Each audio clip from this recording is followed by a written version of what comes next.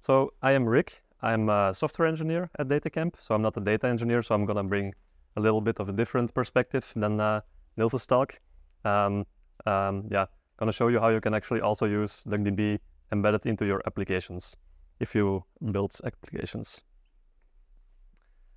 So before I can share all that, I have to give a first quick intro to what DataCamp is, if you don't know us yet. It's not a sales pitch. So if you know DataCamp, you probably know us as a data science learning provider. So organizations come to us to upskill their employees in data science and data engineering. And nowadays, AI, of course, also, or people that want to switch careers and learn data science. Yeah, that's what we are well known for. But of course, after learning data science comes doing data science. And that's why,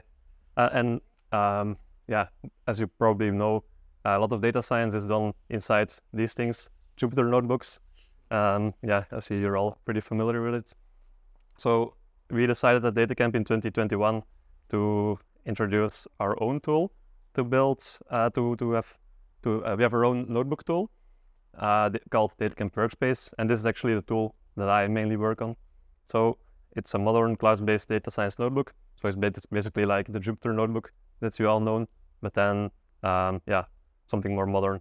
I'm quickly just going to show you what it looks like. So this is a really super simple demo. As you can see, it should look pretty familiar with cells. We have this special type thing called a SQL cell, where you can directly, in this case, query from Redshift. And as you can see, I'm here querying some ticket sales data in one cell, and you see the result here. There's some events and some prices per ticket and some quantities of tickets sold. And then in the next cell, I have some code to create a plotly plot, I think, to plot this data. I'm gonna hide real quick. And then you visualize the data. Yeah, very super simple demo. I'll make it full screen again. Okay, I get scared and full screen again. Oh, yeah, it's fine. So that's DataCamp Workspace, the tool I work on. And now we can go to the interesting part, which is how we use DuckDB at DataCamp. We mainly use it in this Workspace tool. So we have three main ways we use DuckDB at DataCamp. So the first thing is a thing called DataFrame CSV SQL. I'm gonna show you really quick how that looks like. I'm gonna zoom in again a little bit. So here I'm doing something really simple, reading a Parquet file into a data frame, into a Pandas data frame. And it's loading for some time now. I'm gonna refresh real quick.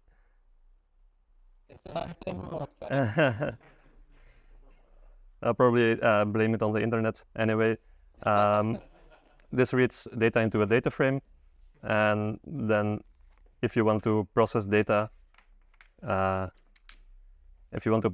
usually use Pandas to do that. And for example, here you filter on the passenger count sort of values. But like Nils shared, we don't like using Pandas or Python. What you can also do with this tool, DataFrame and CSV SQL, it's a special type of SQL cell where you can write SQL against this data frame directly. And you can do the same filtering where you here select from the data frame name as if it's a table. And normally if the internet is better, this shows you the same results. But what you can then also do is query directly from the Parquet files. So yeah, you don't have to first read it into a data frame. You can just say the Parquet file there.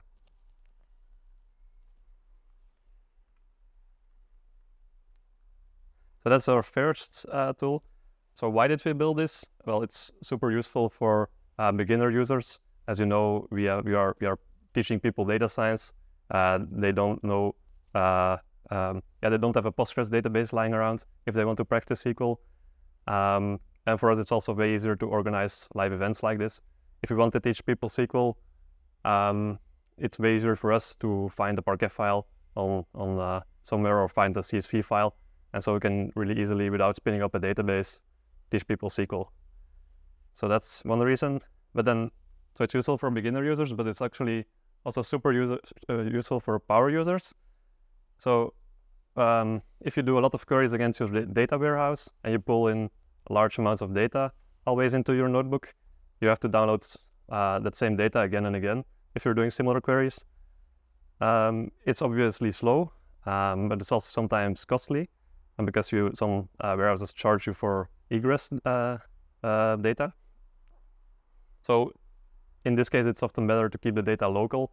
Just download it once into a data frame and then just keep writing SQL on top of it with the SQL, the DataFrame SQL CSV SQL feature.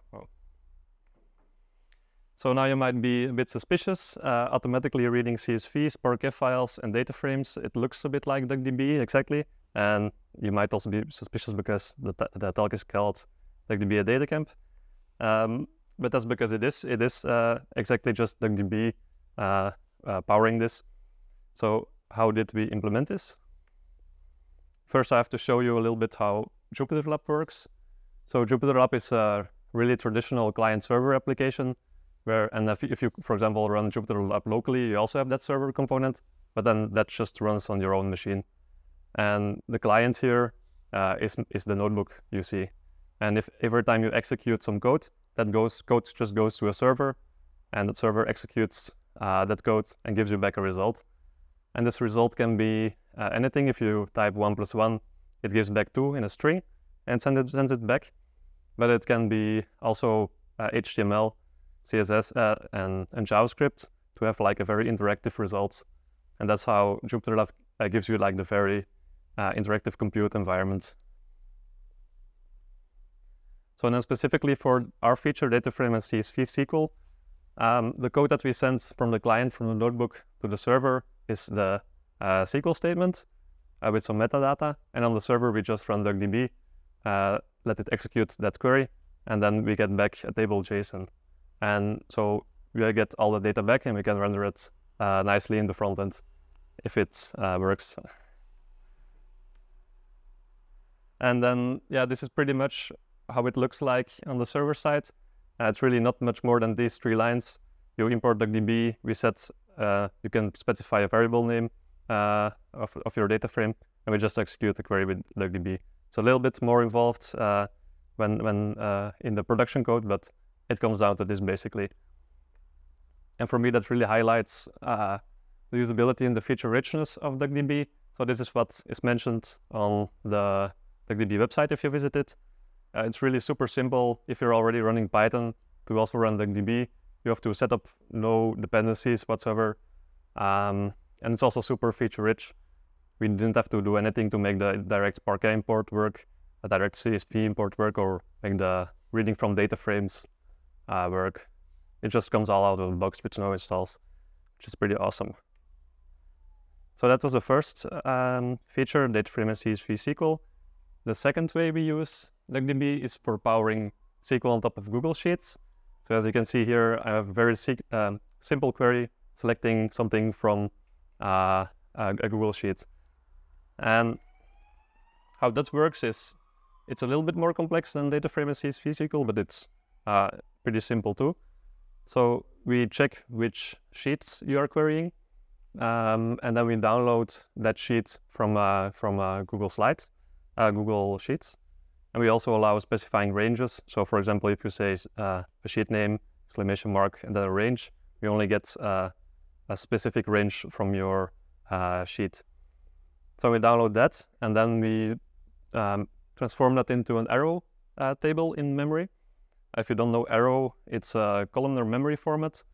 It's language agnostic, so you can, yeah, it's a bit like Parquet is like a on-disk format that different languages can read.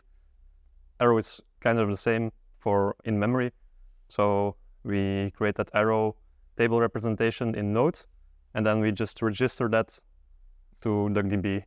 And then DuckDB handles all of the SQL syntax and all of the rest. So that means that DuckDB, yeah, the highlights here are that DuckDB plays really well with the data ecosystem.